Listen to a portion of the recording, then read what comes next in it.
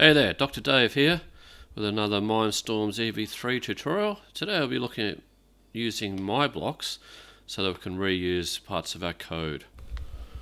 We begin by writing a program to move the robot forward by a certain distance. This is going to include variables for representing the power, which we'll set initially to 50, as well as the distance that we wish to move forward.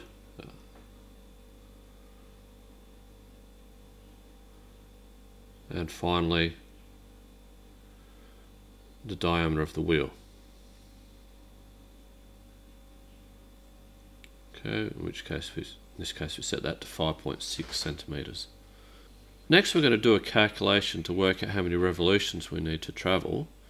So for this we actually need to write in or read the values of the distance travelled and the diameter of the wheel. So read both of those values in, feed it into those mathematical calculation block.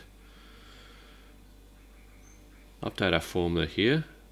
So we're going to have the distance travelled divided by pi, or approximation of pi, times by the diameter of the wheel. That will tell us how many revolutions we need to do. And then this value will then be sent or inputted into or written into the number of revolutions variable.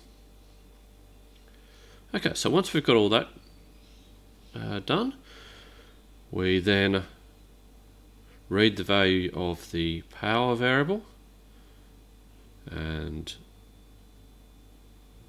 the value of the number of revolutions variable, and use that as input into the move tank block. Okay, so we do our connections there for the power and then our connection for the number of revolutions.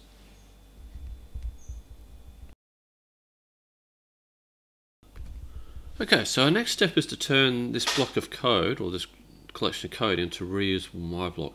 So first thing we do is highlight the code that we want to reuse. Then we go into our tools option and choose the MyBlock option, which will then bring up the MyBlock builder. Choose a name for our block.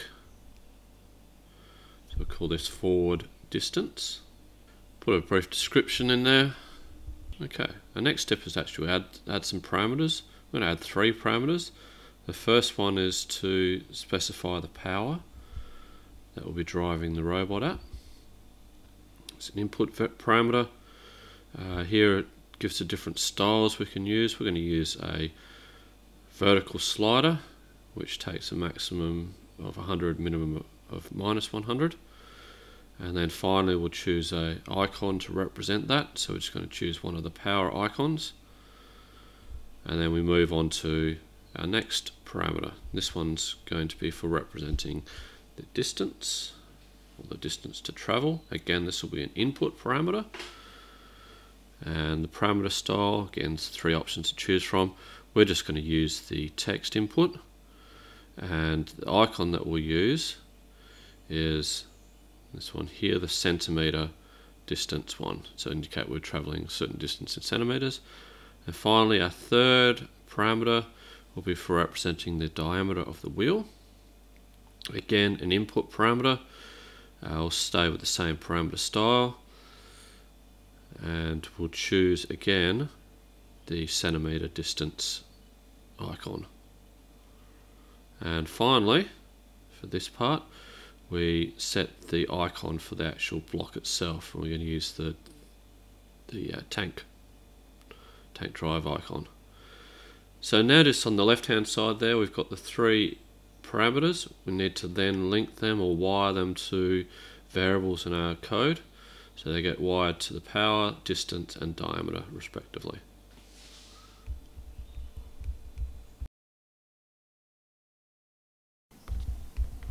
Finally, we demonstrate how to use the MyBlock. So first we go down to our MyBlock selections, choose the newly created one, update or change the parameters accordingly, or values for the parameters.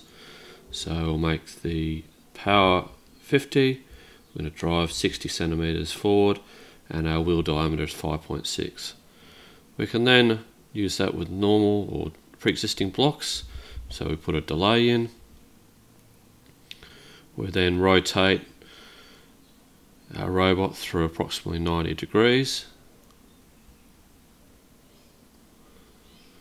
And then we do a second call to our new MyBlock. In this case, we're decreasing the power to 20 and driving forward 40 centimeters.